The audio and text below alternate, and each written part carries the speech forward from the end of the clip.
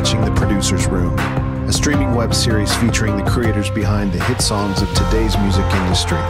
Songwriters, music producers, and artists discuss their creative process as well as examining current issues and technologies in today's rapidly changing music business. Your host is producer, songwriter, and educator Dave Tuff. Welcome to The Producer's Room.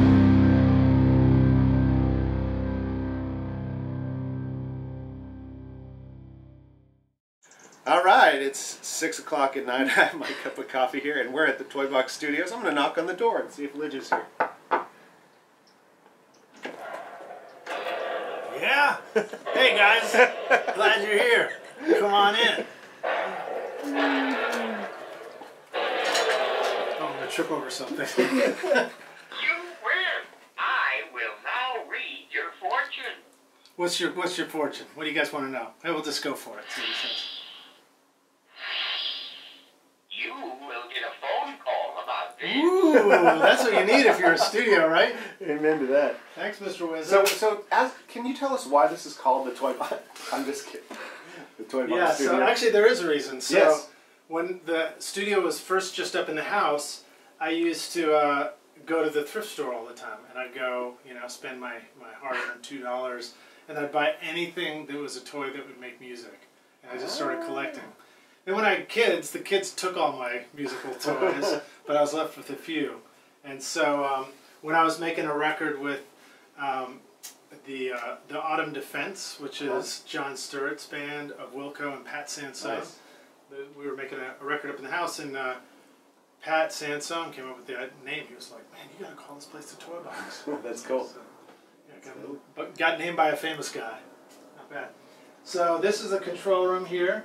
This is, if you guys walk in, we've got our, over to the left here is our analog world. We've got 2-inch tape, 2-track over here, 2-inch 24 and 16 track right here. And then a few cool delays. And, analog sounds awesome, so it's nice to have that. And then on the other side of the room, we've got our digital Pro Tools world and outboard gear. It's nice to have outboard gear to record with and get cool sounds. So the spaceshipy thing I was asking about is the intersound. What is that? The intersound is cool, man. This thing I learned about from Steve Albini when we were up at Electrical Studios. And it's just like it's an analog guitar simulator box. So you just kind of plug your guitar in and it's got these, you can distort and crunch and stuff. And in the 90s we were using it for running our drum loops through. So if you were making a record in the 90s, it was all about having a drum loop for a fill. And then when you got to the fill, you had to filter your drum loop and make it do something cool while it was going by. So that's what I was all. And then, we were talking about this. This is the custom-built MCI console that Jeep Harned built for Criteria Studios in Miami, where it lived in Studio C all through the 1970s.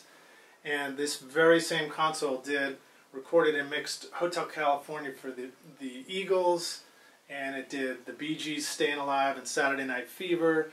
It did Do You Think I'm Sexy for Rod Stewart, We're an American Band for Grand Funk Railroad, Margaritaville for Jimmy Buffett, and Grease Lightning for the Grease soundtrack did the whole Grease soundtrack for the movie, among many other things.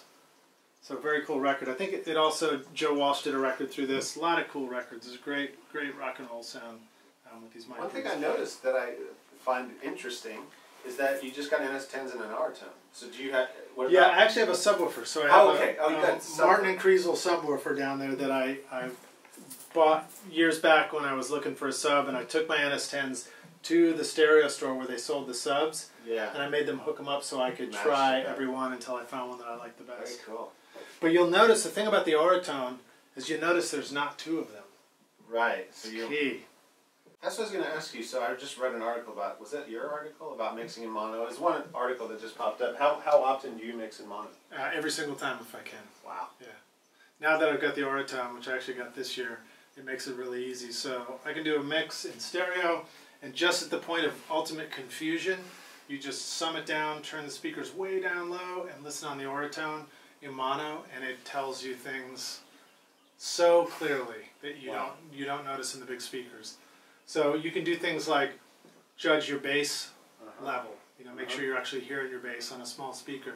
You can judge your vocal level and tell whether you're mixing your vocals way too loud or way too quiet when you're mixing in mono. And then it helps you do things like balance different guitars if you've got parts that are panned out.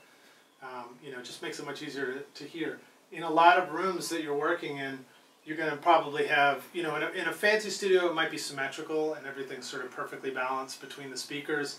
And if you're young and you have perfectly balanced ears too, then maybe you can hear things exactly balanced between left and right. But in the real world, as you get older, your hearing is different from left and right ears. Especially if you play on stage, playing in a rock band for a long time, or stand next to the hi-hat and the ride cymbal of a drum set. But also the room itself, the variations between the different speakers and the stuff that's in there will affect your left and right balance. So summing to mono makes it really easy to hear how the parts are balancing against each other when you're mixing. So the Oratone's got a mono input and it's a powered one.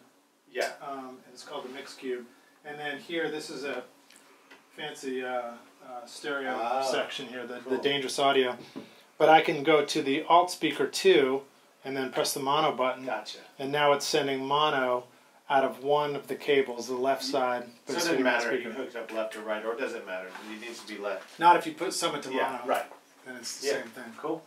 Or if it isn't, boy, am I in trouble.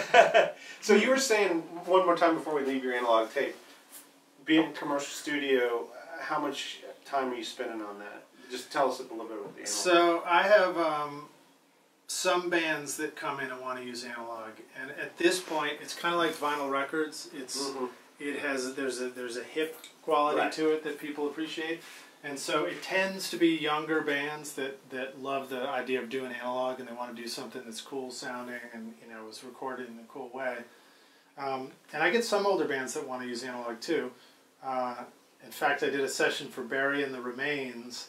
They're a band that opened for the Beatles at Shea Stadium, and they came to re-record all their classic singles from the 50s, and we used the analog and recorded the stuff as closely as we could to their original way. A lot of fun. But the tape sounds killer. I mean, 2-inch 16-track is my favorite format. It sounds so good. It's just such a pleasure to listen back to the tracks when you record on there, especially drums, bass, guitars, vocals. Wait, that's everything. Do you find performances are different tracking to analog? I mean, where they can't mess up, they can't punch in bar here and a bar there. Yeah, I think so. I think performances, when people feel like they're on the spot and they've got to perform, they perform. Right. It's a remarkable thing. It's remarkable that when you have to perform music, you perform music. When you got to do your best job, you start doing your best job. Yeah. I mean, you can probably see that all the time with Hay Bale too. But yeah. So, make sure people don't know that you can do a second take. So, last year, Mike Ferris mixed Shine for All the People with Chad Brown here at the Toy Box Studio through the console, and we were able to win a Grammy. So it's actually for 2014, but we received it in 2015. And it won the Best Roots Gospel Album for 2014, I guess, which we received in 2015, a little confusing. But what was cool about it is that we were able to bring the MCI console back to the Grammys because it won 2 Album of the Year awards in the 70s for Hotel California and Saturday Night Fever. Sounds like the console's staying alive. It is. Alright, so this is what we call the Door of Rock. Yeah, that's pretty cool. And this is where all the bands come in. Apparently nobody wanted to crawl down on the floor and sign the bottom, but I just asked all the bands to sign this when they'd come in, and it's not even everybody, but it's a bunch of cool people. Yeah. There you go. This is Lick of the Day from a Will Kimbrough session. He was doing this Lick of the Day, teaching people guitar licks on his YouTube channel. So come on through here. And we wanted to see your posters in the bathroom. Typically I wouldn't show the bathroom off, but I thought you'd like to see the Bonnaroo posters. He's just using that as an excuse. Yeah, so this is our 12th year going down to Bonnaroo to do the Hay Bale studio. And here are a few years we've gotten posters signed by all the bands that come through the studio and do interviews and stuff like that. And it's pretty cool. There's been a lot of cool bands coming through. Look, Weird Al Yankovic. He did a Hey Bill? Yeah, actually he didn't. He just came through and did an interview, but okay. He ended up on my poster anyway. Nice. It's all about getting the credit, right? And yeah, just tons of stuff. There's a few more here. Here's a nice painting by my mom.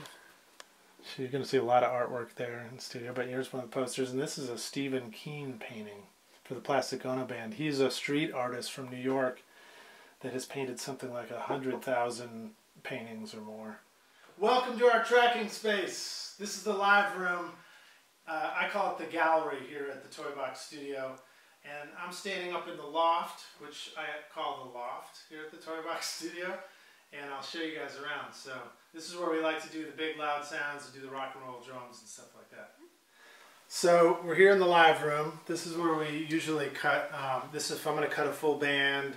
And if we've got a drummer, might be right here on the rug. And you know, if we want to get a loud sound, a full sound, one of the cool things is, you notice the wall is not super deep this way, so I didn't have a lot of room to work with when I was designing the studio. But I took a design from Monty Powell's studio that Carl Tatz had designed here in Nashville, and he used the space above the control room as a loft space. So what that does is that you can kind of hear it, like my voice goes up there, bounces back, and throws back out of the loft.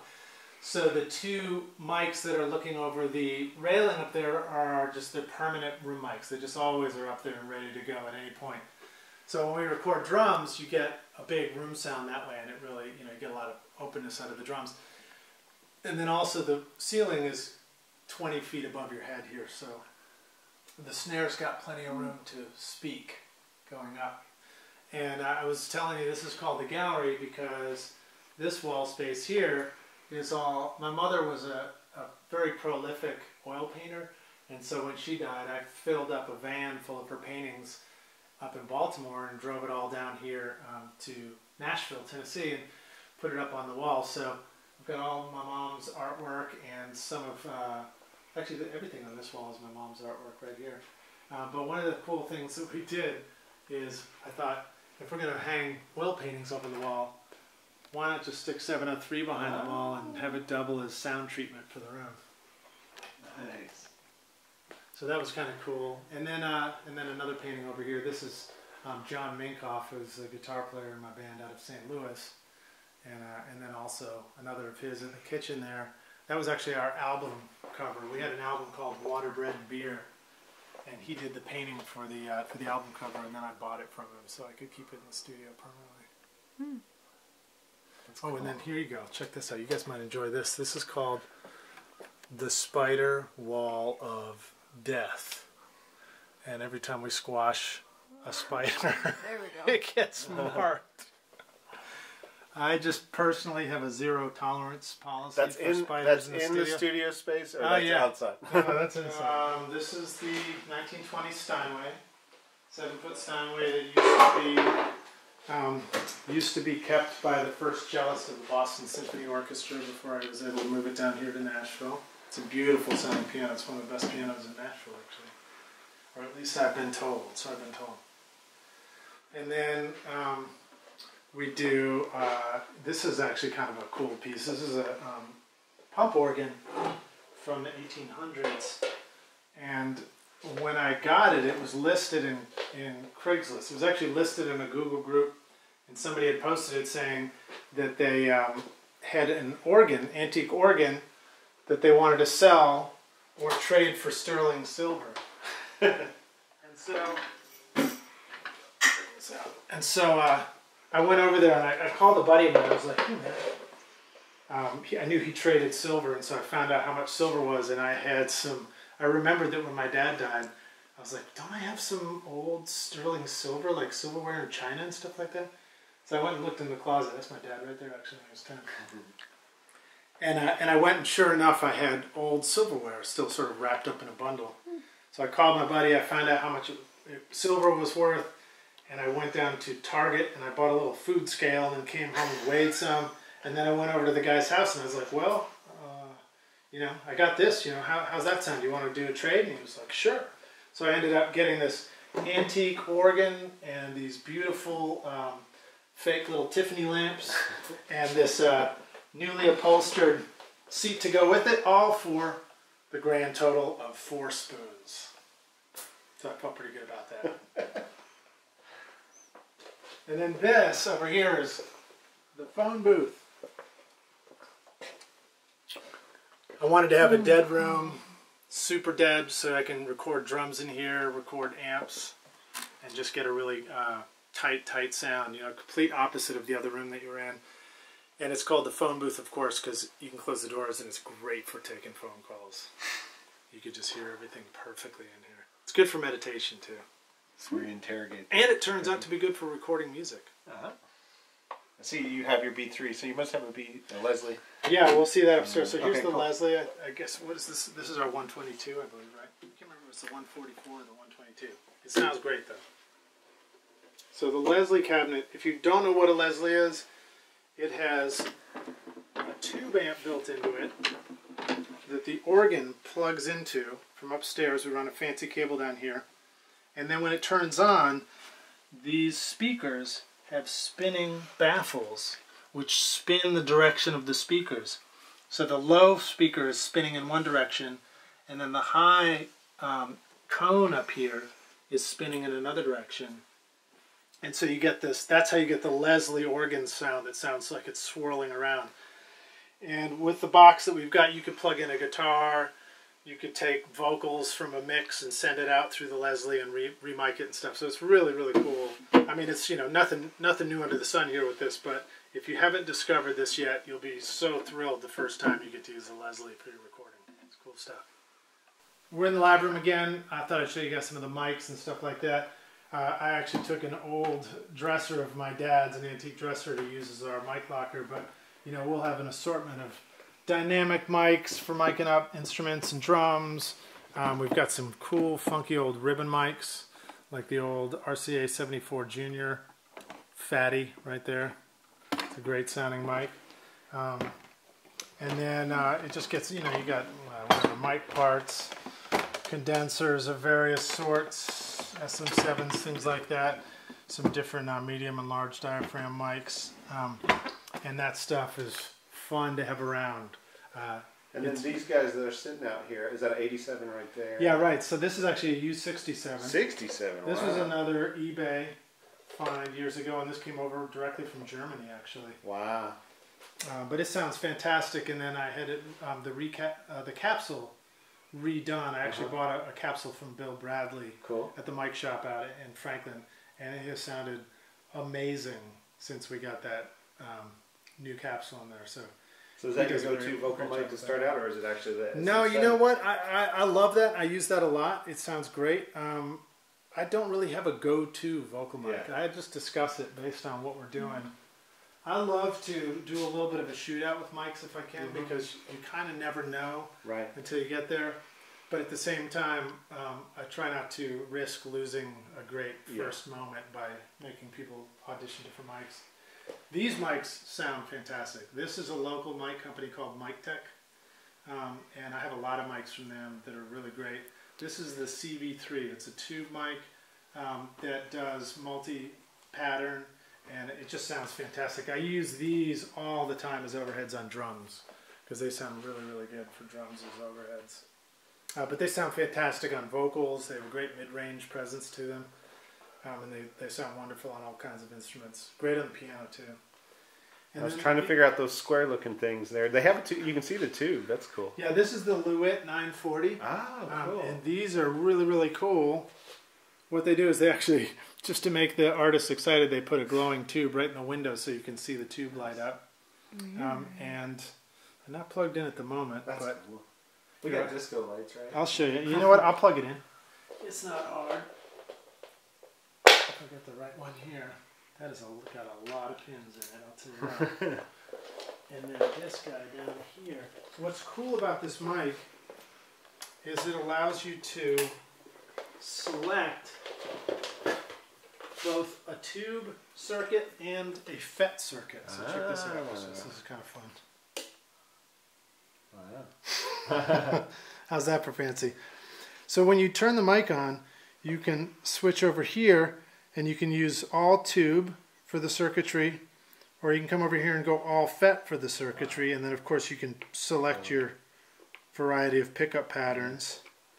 And I tend to like this a lot. Halfway or lean it forward. What happens is the tube mic sounds really warm and wonderful on a vocal, especially if you get up close, but sometimes you lose a little detail as it all kind of fuzzes out a little bit. And so by switching it to the FET, it sort of brings back the forward attack of the high frequencies, and it brings back the transients of the vocal, so it's great. That's cool. And then you got low cuts and stuff like that on there too. So it's a wonderful mic, and what's this little box in the toy box? This little guy down there? the actual toy box? Yeah, this is cool, man. This is just a what is it? Amplivox guitar amp, a solid state guitar amp. Looks like a little cheap TV, you know. Yeah. And of course you've got 3 inputs, because who wouldn't need 3 inputs for this little amp right here? Tone and volume. It's great to have little amps like that around, and it's good to have little amps that you may or may not use in a session, but have them in the control room. Yeah. So that you can easily plug a bass, a guitar, anything into something and demonstrate ideas when you're producing with the band. You just want to be able to quickly, you know, listen to sounds, work out melodies. Cool. Whatever. Yeah. Go upstairs. Welcome to the loft here at the Toy Box. These are just some of our random things over here, fun items. You got to have the 3D virtual Game Boy. This is a really cool thing called the Stylophone, which is this is like I think they use this on Space Oddity. Not this one, but the same instrument. And you actually use these cool pens. They make miniature ones now that you can get, but you just touch it here on this, and it plays cool synth sounds. And then we've got reel-to-reel tape machines, old mono tube reel-to-reel down here. Great old Caliphone cassette deck. Just some cool, funky toy synths. And then, you know, scads of guitar pedals. That's one of the most fun things, is to be able to just do guitar overdub day and just like lay out all the pedals on the floor and start playing with knobs and dialing in guitar sounds. And then this up here doubles as the lounge, but it's also, you know, I try to keep it set up with the old Shure Vocal Master for doing band rehearsing or songwriting, or if I'm just going to, you know, play music with an artist or have a jam session. Try and keep it always set up so it's really easy to come up here and play. So is guitar still your main instrument, or drums, or all the above? Yeah, guitar's my main instrument. I like playing drums a lot, but, you know, unless I'm practicing, you know, it might be tough on whoever else is playing with me, you know what I mean? So then I keep the organs and keyboards up here too. This is a really cool Lowry Symphonic Holiday. It just does a lot of solid state synth sounds, and this is like your indie rock secret weapon. So wow. If you want to make something sound like an indie rock band, just do an overdub with that, and you'll be right on target. And then this is the Hammond M101. It's a tube Hammond organ, and we'll run this through the Leslie combo pedal downstairs to the Leslie. So that's how you can get the, you know, like a classic Hammond organ sound. A Roland string machine hanging out. But this is the pièce de résistance right here. So let me show you guys this. This is called an Optagon. And if you've ever seen a Mellotron and know what that is, uh-oh, I took my record out. No, there it is. So if you know what a Mellotron is, a Mellotron uses tape loops, you know, to play back the recorded loops. The Optagon uses optical soundtrack to play back the recorded loops. And this whole thing is made out of wood and cheap plastic. It, you know, feels like it's made by Mattel or something like that. But you pop this guy in here, fire it up.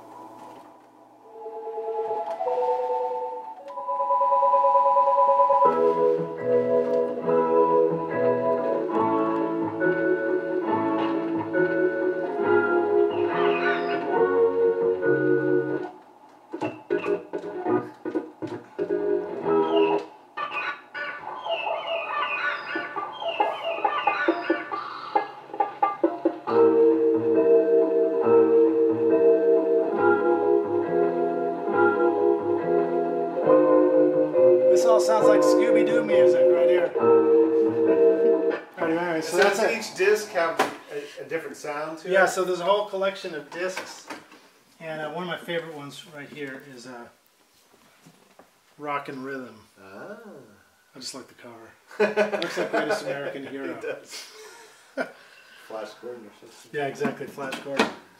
Nice, man. So, you know, gotta have some toys up here.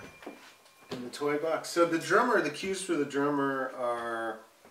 Well, usually the drums are downstairs if we're recording. This is more for rehearsal. Okay. But I can show you the cue system downstairs Yeah, if you want to see it. It's nothing fancy, but it's it functions, which is the important part, you know. Have something that works well that is probably a lot like what everybody else might have. So wait, what were we gonna do? We're gonna do cue system. Oh yeah, cue system. So I'll show you guys something here. So this is what we're using right now, which is it's actually a Behringer unit, but it's a 4-way cue system. Nothing too fancy, but what we've done is we've hooked it up in, I think, a rather clever way, which is you have 4 different headphone mixes going on here, 4 different headphone outputs, and then sort of a master input. And what we did is I'll send my mix that I'm doing in the control room directly out through the cues, and it just comes to this box, and every single pair of headphones gets the same mix. It's the same thing I'm listening to. But I had a custom cable built. So what this box does that's kind of cool is it has an auxiliary input. Yeah. So you can add an additional input on the front here, and then you can blend it in with the mix. So this way we can start out, let's see, which one is which here? I think we start out with my mix there, and then as we turn it this way, it starts blending in whatever's coming in on this cable. Oh. So typically on a session, my first one will be for the drummer, and I'll be automatically feeding click on this, maxed out, really loud, louder than anybody else is going to want it. And then they can blend it in and make sure that they get a really loud, solid click in their headphones. And I'll give the drummer a pair of isolating headphones so that the click doesn't bleed out into the overhead mics, because that's not really what you want. And then the bass would be on here, and same story, the bass would have the direct bass track coming in on here, so that, again, a bass player might have trouble really hearing the low end in their bass part unless it's really a lot of bass in the mix, because they may have to turn their headphones up. Plus, you got to remember to give the bass player a pair of headphones that actually has low end to them. That's key. And then the guitar players might be here. You know, same thing. We'll just put each guitar into here. And then I just had a custom cable built to make it really easy to hook this thing up. And the other end of this cable comes down here, and a stereo mix comes out of the panel. 4 more me mixes come down here, and then the power cable is included too, so that you can just easily pick this whole thing up and just kind of move it around the room where you need it to be. And you can always tweak your mix too to provide further, like if you're doing guitar overdubs or something, right? So, yeah, exactly. I mean, I'll change my mix as needed, but a lot of times when you're working, you're trying really hard to just get your own mix right. You know that you're making something sound great. And so you really want to make it sound right for you in the control room so you can feel confident about what you're recording. And when people start asking you for all kinds of variations, I usually just tell them to be patient.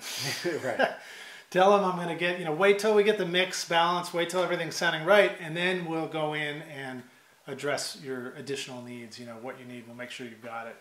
So one other question before we leave this room, as far as when you were building this, what acoustic considerations, as far as the wall, if someone's starting with a garage, because I think it's pretty fascinating that you did all this yourself.